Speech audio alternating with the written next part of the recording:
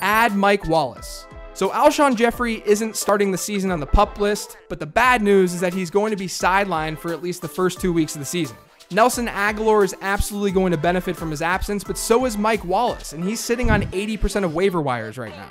Mike Wallace's skill set does work with Carson Wentz if Carson Wentz is on the field. Carson Wentz threw it 15 plus yards down the field on nearly 22% of his passes last year, which was 5th most among relevant quarterbacks. And the Eagles as a team ranked 8th within that statistic. And as we know, Mike Wallace beats defenders deep. He's had an average depth of target that's higher than 13 in 6 of his 9 NFL seasons. So Mike Wallace is not only going to see a lot of snaps because Alshon Jeffrey's out, but when Mike Wallace sees a target, it's usually down the field. And that's a recipe for fantasy football success.